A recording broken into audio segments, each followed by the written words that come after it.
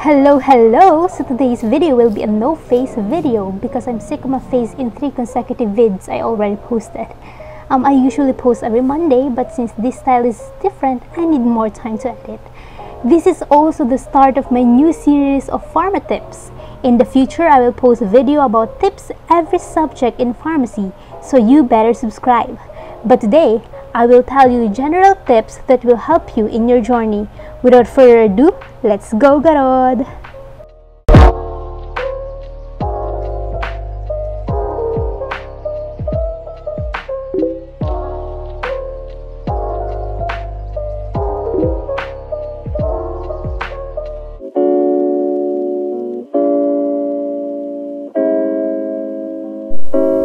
This is very important just in general in studying. Make sure that every classes you are attending, you are handwriting your notes. There are several studies that says that writing your notes make you remember it more, and I myself can prove it. This is very beneficial, especially for visual learners.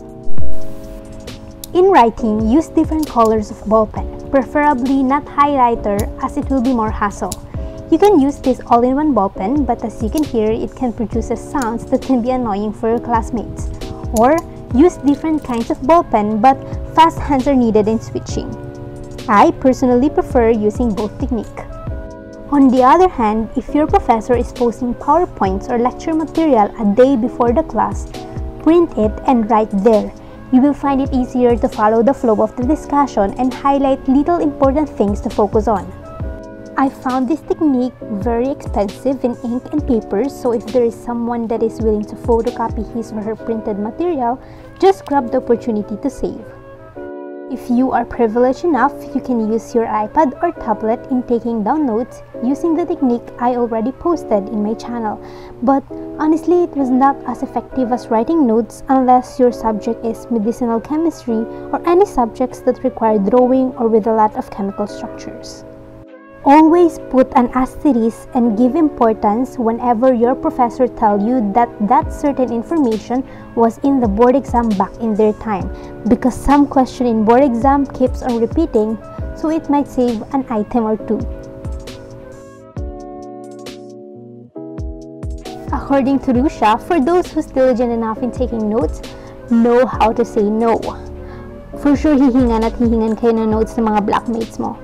Okay lang maging matulungin sa blackmate mo since isang batch naman kayo with the same goal, but huwag kang papaabuso. Hayaan mo din sila mag-effort kung gusto nila mag-excel. Let's say na it's your way as well in helping them grow as a student.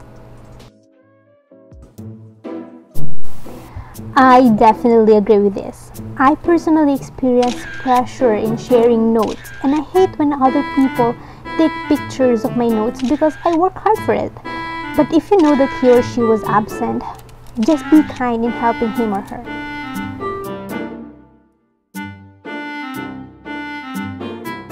For freshmen, compile all the lecture notes on every courses as much as possible. For sure, it will be a great help in reviewing for major exams like midterms and finals. Also, it will come handy for the higher subjects since most of the courses in first year are prerequisite of the other subjects. As early as first year, you should know how to value your notes. If you use printed PowerPoint, compile them like this and soft bind it. Or if your teacher does not give you PowerPoint, type your notes and print it out like this. I know it takes a lot of time, so do it little by little. The following program is brought to you in living color on NBC. Oh, hello! Are you feeling tired and sleepy during class? Get your phone, press record, put it near to your teacher, and sleep.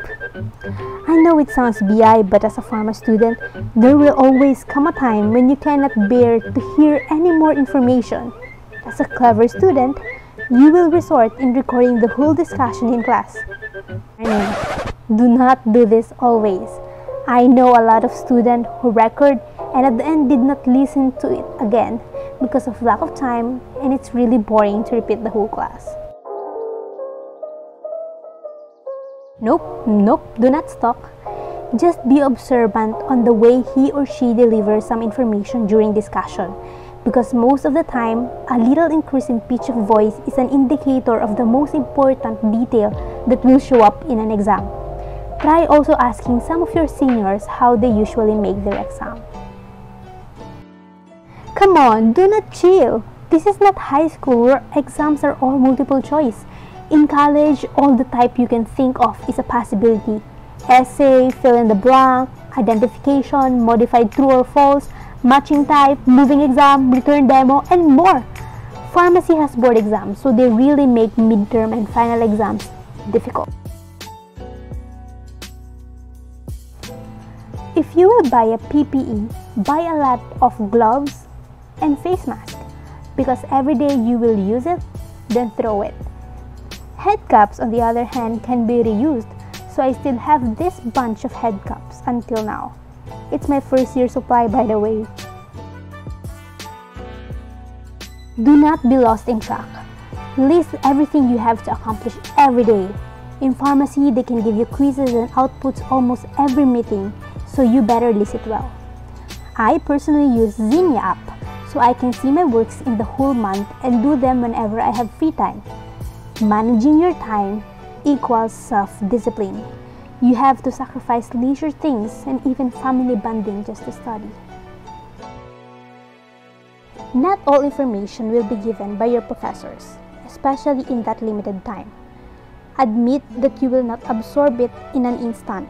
So while you are reviewing, reach for other sources of information. Question every information you will encounter. Why this information contradicts the other? Is it outdated? Remember that medicine is rapidly changing due to research, so you better be updated. So like and subscribe to me, to memes and to other sources like Medscape, so you will receive email or notification whenever there are news and updates about health. According to Roshae, always come prepared in every class. Physically, emotionally, and spiritually prepared. In pharmacy, I think most allied health courses expected not to have surprise quizzes. In fact, everyday quizzes na talaga siya literal. Sumasanay na kayo. If I'm first year, I will say the same thing to you. While this is definitely true, my real tip is do not give so much pressure to yourself because you will surely break down. I experienced this, crying alone because I didn't live up in my own expectation. If you are an achiever in high school like me, tell yourself that it is okay to have not so good grades in college. Just do your best always and focus in your goal. And lastly, enjoy the journey. Everyone I know who graduated in college will tell you this. All the crammings, staying up late, failed quizzes, and crying will be missed. Just don't give up. Good luck, future farmates and RPH. Bye-bye!